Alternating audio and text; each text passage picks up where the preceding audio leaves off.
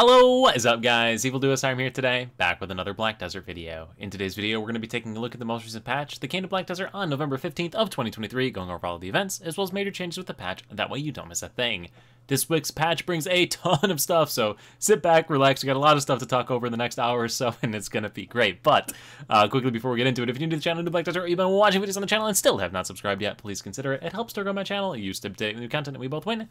And without further ado, let's get into it and start off with the events like we do every single week. And the first event is a gear tag event, so if you head over to the gear tag feature, which is this one right here, tag characters, you should be able to tag one of your various characters, and then use the item copy function and only have to pay 1 Marnis fuel to be able to copy over all of that gear. Now, if it looks like I went real fast for you, I've got videos that cover this gear tagging system and all that sort of stuff on the YouTube channel. I still do need to make an updated guide for the EXP share, but yeah, gear tagging feature. Right now, a reduced cost down to 1 Marnis fuel running through December 6th, so you got a couple weeks to play with whatever characters you want there. Next up, we have the continuation of the various Lifeskill events that are all going on here for the next couple of weeks. And our next one that we're going to talk about is going to be the Cooking Lifeskill 1. So for this one, press the Y key on the keyboard, scroll down the list a little bit, you should see some cooking support items right here. So a Supreme Cooking Utensil will be sitting in your items right here. Next up, if you use the Find NPC function to find the NPC Dalishan, D-A-L-I-S-H-A-I-N, it'll show you all the different Dalishans right here. So if you're struggling to find them, use that Find NPC function up here right next to your map.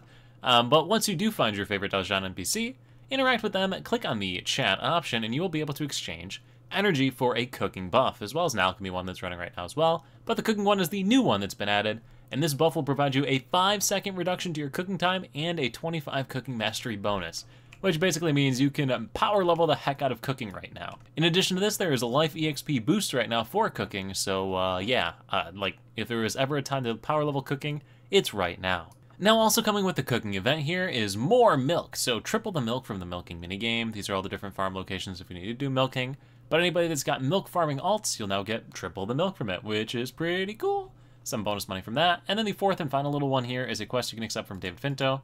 It'll allow you to trade some beer in for some milk, and then you can, you know, just get some bonus milk once a day per family. So that's it for the cooking one. We then have the farming one. And with this one, if you press the Y key on the keyboard, you are going to see a bunch of stuff here relative to farming. So you've got a new Old Moon fence, as well as a bunch of these Seeds of Abundance. We can go ahead and claim that. Head over to your favorite flat plot of land, open up your inventory, and click on it to drop down the farm. Go ahead and place it. Interact with it with the R key in the middle, and go ahead and plant some of these event abundant seeds. And once you got all 10 of those planted, you can just go ahead and wait for those to grow. During this period running through November 29th, you're going to get 100% farming EXP and be able to harvest those little rice seeds that we planted there for Blessed Seeds of the Earth, as well as 70 to 80 rice. These Seeds of the Earth can be exchanged with the NPC R, and for those of you that don't know where the NPC R is, she's located in Calpheon. So right here, Seed Vendor R, Calpheon City. Click on it to place a waypoint on the map as to where you need to go for that one. R is going to go ahead and give you a nutritious haystack, which you can then use to plant and get even more different items from it. The next life skill being hit by this little event period here is the trade life skill. So running through November 29th, you're going to get double the number of these Marindora Spirit Essence thingies here that you use in order to craft the Forest Perdo wagon here. So double some of those from doing quest lines. You'll also see in the patch notes here that we have a lot of improvements to wagons as well as horses, but that's a little bit of a spoiler alert, so pretty neat. That's it for the main events. We then get into all of the Calpheon Ball-themed events. So for those of you that are newer to Black Desert, every couple of months, they do these things called Calpheon Balls or Heidel Balls, or just pick your favorite city in the game and call it a ball. Now this one's going to start on December 15th and 16th, depending on your region, and what they do during this is kind of give you a roadmap for everything you can expect in Black Desert. Typically when these come out, I go ahead and cover them and put a little synopsis for you in my YouTube videos. I'll be away on vacation when this one drops, so I apologize, you won't get the summary from me. But to give you an overview of what they do, essentially just tell you everything they're going to be coming out with, new classes, if there's any of those coming, you got that announced, new regions, new items, all that sort of stuff to look forward to for the next 3 to 4 months. They kind of announce here. New game modes, new PvP stuff might be coming out. We'll see what they announce this year, but yeah, so definitely something to look forward to. And in the lead up to it, we have a bunch of different events. So the first one is the 1,000 Hearts Flutter, the Calpheon Ball event series. For this one, you're going to be logging into the game for 30 minutes every day, up to 120 minutes, to get Daring Calpheon Seals. These can be used to enter a raffle, and if you successfully win the raffle, you'll get the item. If you don't, you're going to get these other little pity seals that you can use to exchange for items of your choice. These raffles have a fixed percent chance of succeeding. Those percentage chances are open up on the screen right here, so you can kind of just see them. Most people, from what I'm seeing in game, have been pulling for the Vell's Heart and the Garmoth's Heart, You can see there's only 200 available on week 1, but if you wait a little bit longer, there's more of them available to pull from. So, you know, just something to keep in mind. If you don't get your shot at what you're looking for, then, you know, you can wait for a little bit. If you fail to win, you're going to get Inspiring Calpheon coins, and those can be exchanged for various items that you see on the screen here, with the big one being the Jay's Hammer of Loyalty right here. But additional items that are really cool include a Made for Hire box, which is fantastic, basically 100 weight for every character on your account, and other horse upgrade items that are there. So how does this work in game? If you press the Y key on the keyboard, you will see the challenges menu right here. I have 3 of these, so I could claim 3 sets of those. Get the 15 seals into my inventory. You then click on the little heart icon in the top right corner, and you'll see the raffle and what's available and left on it here. So your Vell's hearts, Garmoth's hearts, Cronstone bundles, just a flat pile of Cronstones, you know, in general, a bunch of different items here that you can redeem from. So, stuff to check out and go for. And with that, we've gone through all of the event type stuff, so now let's get into the patch notes themselves, and this patch is absolutely massive. So first things first, we have class changes to, like, pretty much the majority of classes in the game. All of this right here is class changes. Tons and tons of class changes. All of that is class changes. You see the little scrolly bar on the side there? That's like 70% of these patch notes, maybe 80% of the patch notes are dedicated to class changes. I'm not going to read every single one of these to you. The general theme for all of these updates, for all these different classes, are increases to the scaling on the majority of their skills in the PvE side, with PvP nerfs to compensate for the overall damage increase that they're getting, which basically amounts to saying that the classes aren't being buffed as far as their scaling in PvP. They're just getting bonuses in PvE side. Additionally, a lot of classes that didn't have HP recovery on their skills, or they did have HP recovery but it wasn't like super strong, have had buffs or entirely new like applications of HP recovery. Additionally, a lot of skill cooldowns were reduced for different classes.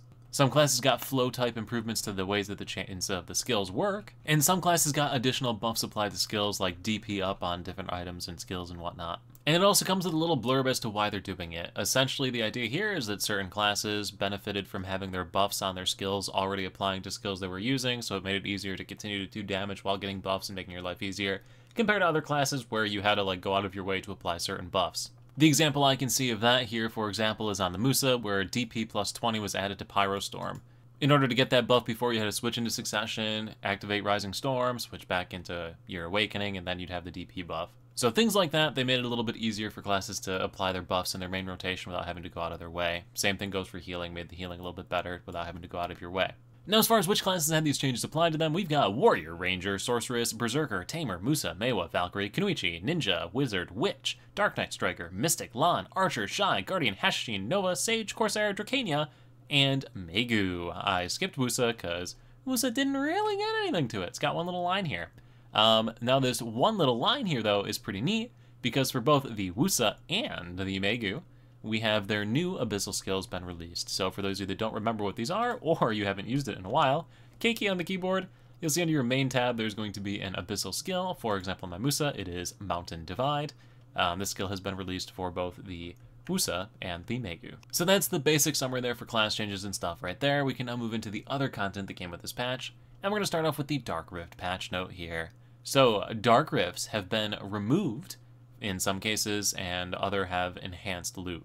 So Steel Nux, Cavalli, Ancient Putra, Maroon's Guard Tower, Sunil Siege Captain, and Ronin have all been removed from the game entirely, and instead, Farid, Red Nose, Dastard Bag, Muskin, Dimtree Spirit, and Griffin have all had improvements to their various rewards. To go along with this removal of those certain bosses, you're only going to have a maximum of 6 Dark Rifts available to you now. So down on the bottom you can see I've got 6 Dark Rift bosses down here now.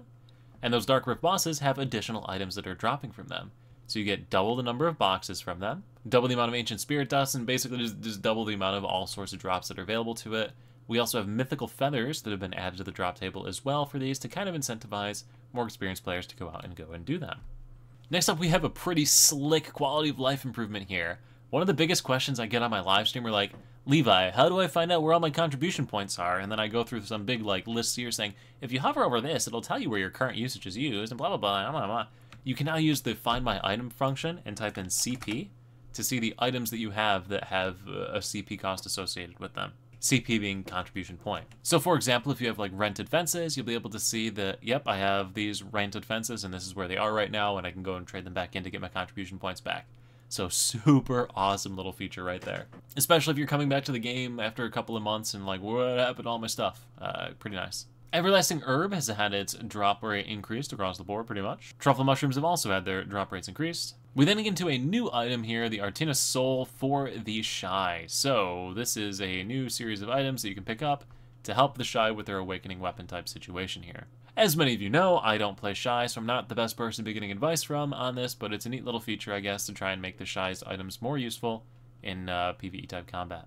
Now the next one we have here is a little support note, which doesn't come out too often, but the support team for Black Desert says, if you accidentally devoured your Blackstar or God-Ride weapons between August 23rd and November 15th, when they put in a little stopgap to keep you from blowing them up on yourself, if you put in a ticket by November 29th, they'll go back and review your logs and potentially decide if they want to give you back your item or not. So something to keep in mind if you accidentally blew up your gear.